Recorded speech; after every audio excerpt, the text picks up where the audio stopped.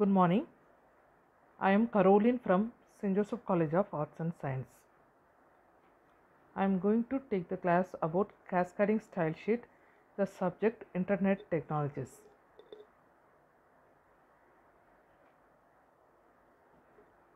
First, we know about what is the use of cascading style sheet and what is cascading style sheet. Cascading style sheet is embedded with HTML coding. It is used to add the style of the web page document. For example, it is used to change the font color, it is used to add the list style type, table border for the web page content. It is used along with the HTML coding, HTML tags.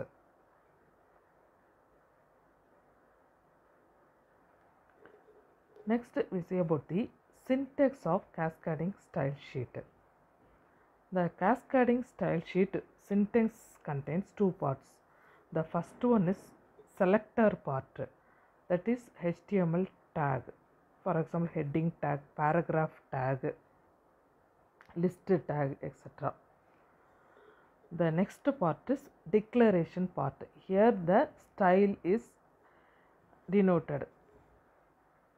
Example, H1 color colon yellow. H1 is selector, that is tag name. The color colon yellow is CSS style.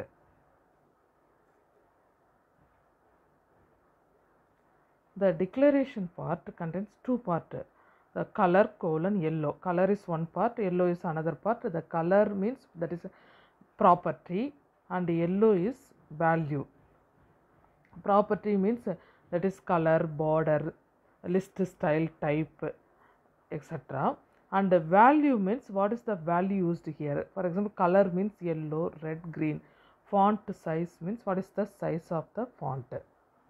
So the declaration part contains two value, property and value. The syntax is tag name and declaration part. In this, style is used in three ways.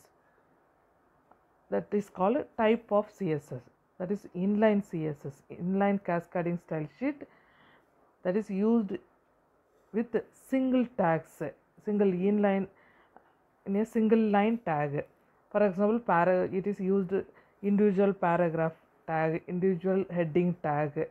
In this way, the inline CSS is used. The next one is internal or embedded CSS. The styles is separately stored, separately denoted in header section. That style is applied to the whole document. For example, if we represent paragraph tag style in header section, all the paragraph used the same style in the whole document. The next one is external style. External style sheet means the style is separately stored in one file. That file name is linked with each HTML document. First, we see about inline style sheet. The inline style sheet is separately used in individual tags in HTML document. For example, in this program, the paragraph style is denoted here. The individual paragraph can be printed in this way. Paragraph style, style equal to color, what is the color value, and font size, font style, text alignment represented here. In this paragraph displayed in this style format. The next one is internal style sheet. Internal style sheet, the style must be stored in header section. The style can be applied to whole document. For example, in the header section, the style of the HTML tags are separately stored. Paragraph styles and heading styles stored in header section. That styles is enclosed with style tags. This style can be applied to the document. Now the internet heading is printed in green color, the paragraph is printed in red color. Similarly, we use the another heading and another paragraph. It is also displayed in the same format. This is internal style sheet. The next one is external style sheet. The styles are separately stored in one file. That file is linked with all the HTML documents.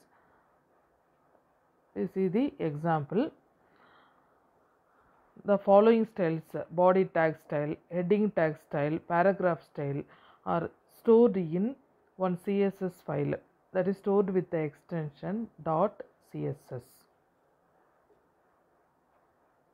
This file is linked with the HTML tag using the link tag in heading section. The tag format is link relation equal to rel equal to style sheet, type equal to text or CSS, href equal to that CSS file name. This style is used, the three styles is used in this web document.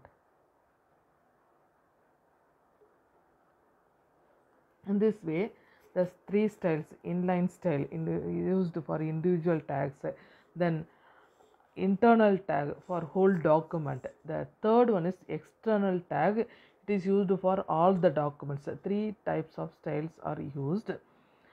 In these styles, there are different attributes are used. The first one is we can change the background color of the paragraph or background color of the entire document using the background color attribute. Any value can be used, red, green or color code can be used here.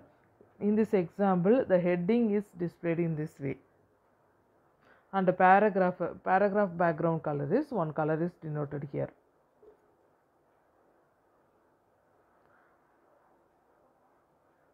The next one is how can we add the background image. The property is background image, where we use the image URL.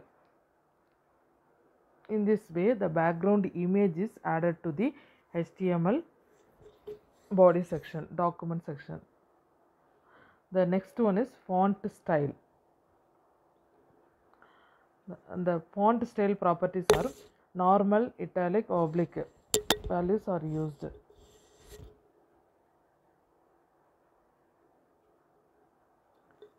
The next one is how to include the border style.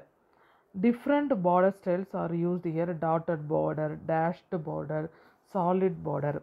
Those border values we can use for single heading section or a single paragraph or entire whole document.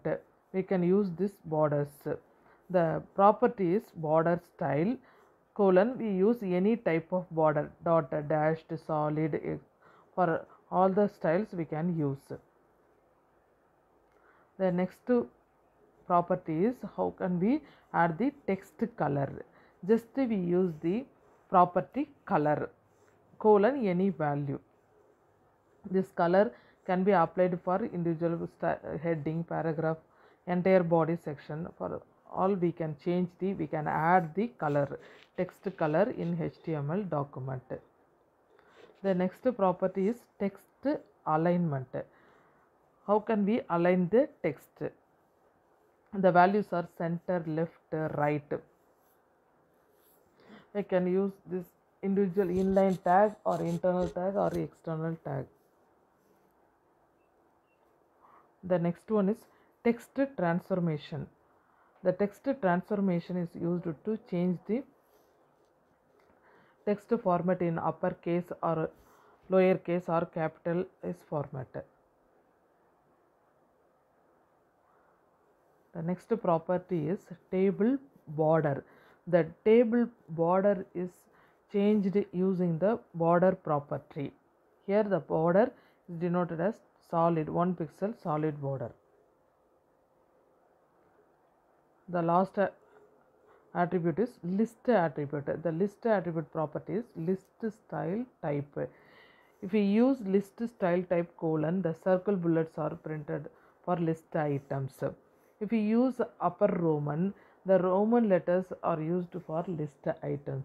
In this way, we can add these styles, we can change the, we can add the color, text transformation, border style, different attributes are used using the cascading style sheet, inline, internal, external style sheets. It is used to mainly used to add the style of the web page, add the style to the web page document. Thank you.